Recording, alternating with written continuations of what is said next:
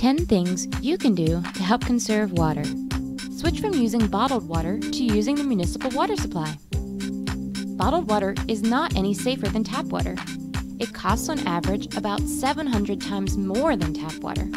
And every year, bottled water uses approximately 200 billion plastic and glass bottles.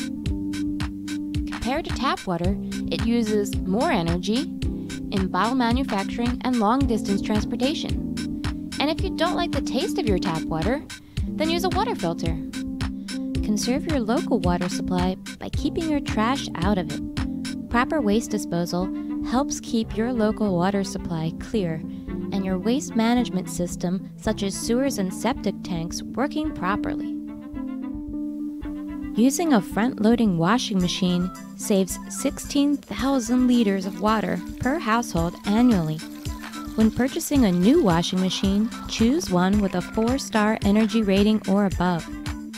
Reducing your shower time to 4 minutes saves you up to 13,800 liters of water per year. Exchange your old shower head for a new one with a more water-efficient design. Adding a glass or plastic container to your toilet tank can save you 5 to 10 gallons of water per person per day. Turning the water off while you brush your teeth saves over 2 gallons of water a minute. Dispose of chemicals properly at a hazardous waste drop-off center.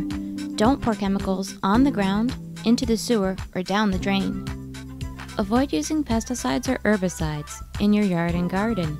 The chemicals can contaminate groundwater and streams and can also hurt kids and pets.